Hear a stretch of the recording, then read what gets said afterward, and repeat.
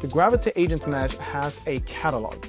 And that catalog, regardless of you using one or multiple of these different platforms or these different frameworks, effectively allows you to have one single pane of glass for all the agents, all the LLMs, and all the tools that are used by those agents.